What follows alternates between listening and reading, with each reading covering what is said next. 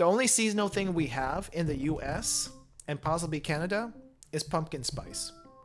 That's it.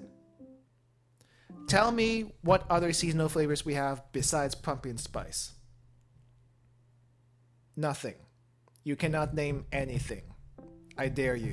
There's a lemon crisp Kit Kat apparently, but that's also seasonal, which I didn't think there was a season for it because, as you know, the US is really bad about seasonal flavors.